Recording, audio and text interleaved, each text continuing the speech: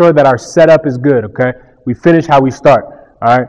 Now our shin angles and our spine angles are gonna be the two most important parts about this, all right? Making sure our shin angles are facing the direction we want and our spine angle are facing the direction we want. Now we have deep shin angle and spine angles, okay? The reason why is because however your shin and spine angles are, most of your shin right here, right? If my shin is here, my body is going to be here within my first two steps.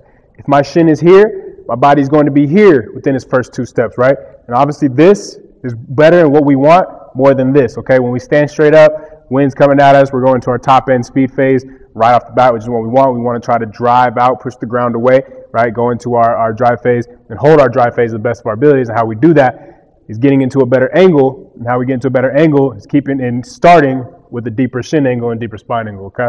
So it's gonna be 2-point start setup. Okay, you can't really see, but I have my seam line on the turf that I'm gonna be using, all right?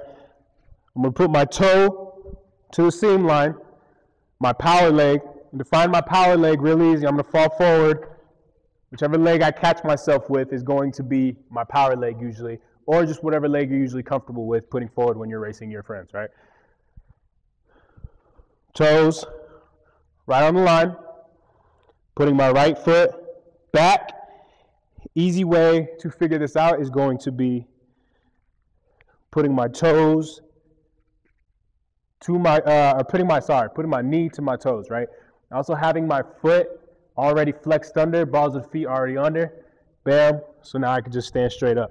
Okay, this is gonna be my 2-point start stance. I also wanna make sure I'm just shoulder widths apart, not wide, okay? This is gonna make us start like this. We wanna keep everything coming straight and linear when we start, okay? So, again, toes on the line, foot back. I can check it real quick if I need to. Knee to toes, bam. All right, now, spine angle is real easy. All we do is drop our chest down, keeping our back straight, bam, right? But my shin is still straight up, all right? Now I just need to lean in, come on the balls of my feet. Bam, get my shin angle facing the direction we want. Now when we start, our shin angle is going to deepen, okay?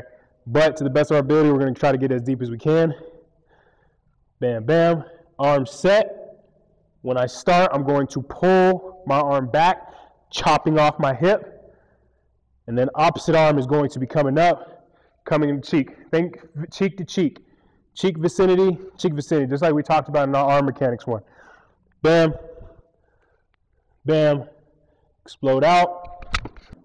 And that's going to be our 2-point start setup, the importance of the 2-point start setup. Hopefully you guys understood everything. Again, important parts, shin angle and spine angle, and exploding out and bringing together all the form that we've worked on from everything that we just worked on, bring it all together like a puzzle piece.